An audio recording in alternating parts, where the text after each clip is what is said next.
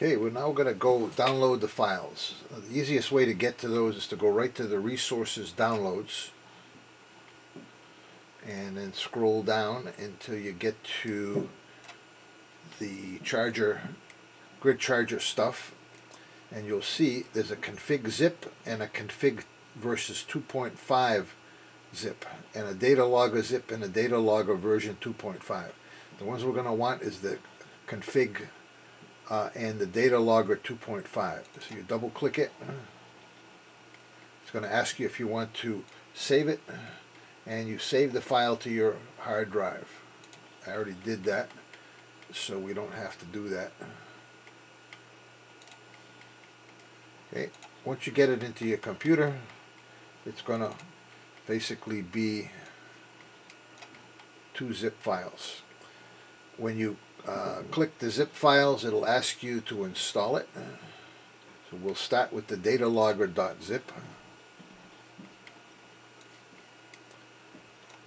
and you can see that it's got several different things. So you hit the setup exe, but before you can do that, you need to extract it. Very important.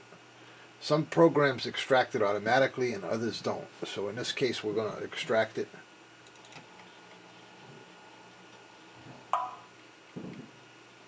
And when you're done, let me just cancel that because I've already done this. When you're done, you're going to end up with something that looks like this. And then what we're going to do is you're going to click on the installer and you're going to click on the setup. So we'll start with the runtime program or the data logger. So we're going to use setup.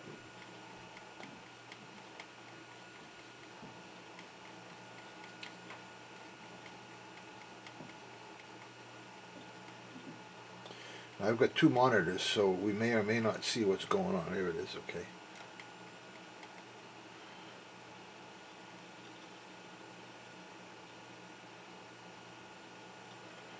So now what it's doing is it's getting ready to install it. Now it's really installing a runtime library for LabVIEW, which has got all the stuff it needs to actually run. And once you install this once, that runtime is in the machine already. So there's a very good chance all you need to do from this point on is just bring your files in. But at this point, so we're going to select the folder. It's going to select the C drive program files data logger version 2.5. So let's let it put it there.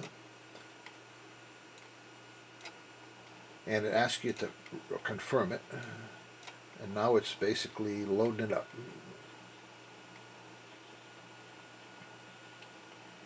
Now it's important that these programs are in the same directory because the config file writes a file and puts it in its base directory, and the data logger reads that file in order to know where the COM port is and where to put the database files.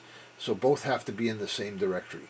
It doesn't matter which directory it is, but since data logger is what this is rather than config, the config is a part of the data logger. I figure we're better off putting it in the data logger file first, and then we put it into the put the config file into there. So this will be done in a few seconds here. Now most of the time that we're spending installing this is to reinstalling the runtime, which really only needs to be there once. So I'm pretty sure we can make this much simpler in the future where we just bring in the exe file, but I can't confirm that yet. Okay, it's almost ready. Registering the product, removing the backup files, and it is now installed. And we can finish. Now we're going to go back up, and we're going to do the config 2.5, the same thing, setup exe.